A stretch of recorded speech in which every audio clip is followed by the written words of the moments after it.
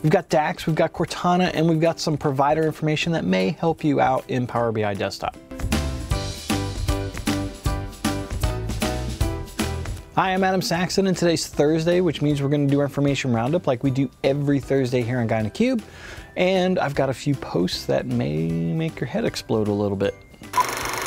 Next up is a blog post from RezaRad where he gets into a little bit of math. So have you ever hit a divide by zero?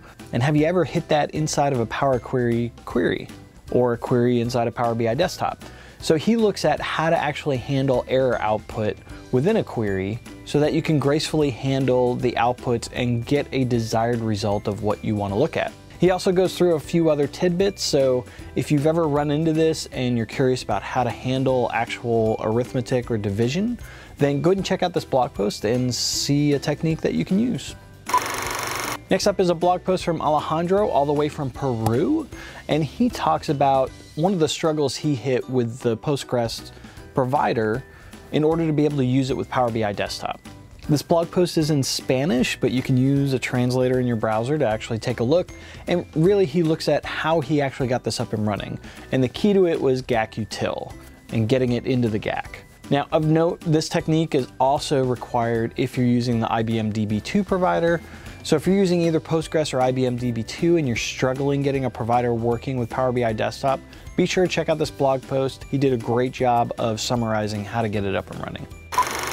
If you're interested in the Cortana Analytics Suite and you're not sure how to get it all up and running because there's a lot of pieces that you've got to install, Melissa Coates has you covered, and she walks through how to actually set this up on your PC. She walks through each of the components and she shows you how to actually install them and get them up and running, and where to, more importantly, where to get them from.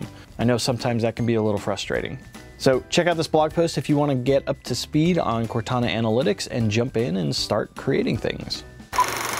So you've heard about DAX and you're not sure what to actually do, or it seems really scary. This blog post will help you out. It actually points to the guided learning that we have in our documentation, which is an introduction to DAX, and it guides you through kind of the basics to get you started and exposed to DAX. I saw some buzz on Twitter this week saying about how it was great. So be sure to check it out and see if you agree.